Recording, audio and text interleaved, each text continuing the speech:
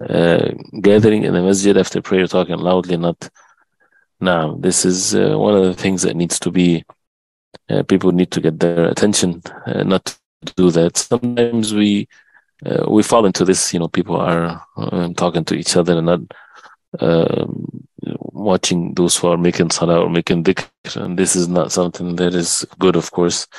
But at the same time, if that happens, we should also be lenient with one another and remind one another, instead of making it as an argument and things like that in the masjid.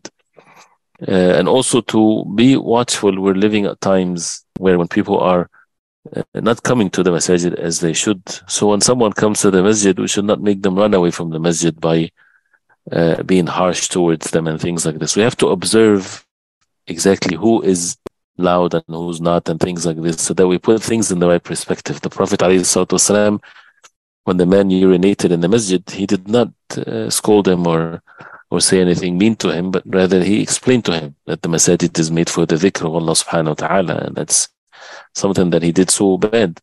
So the same thing, we have to be extremely careful as a way of giving da'wah to one another when people come to the masjid.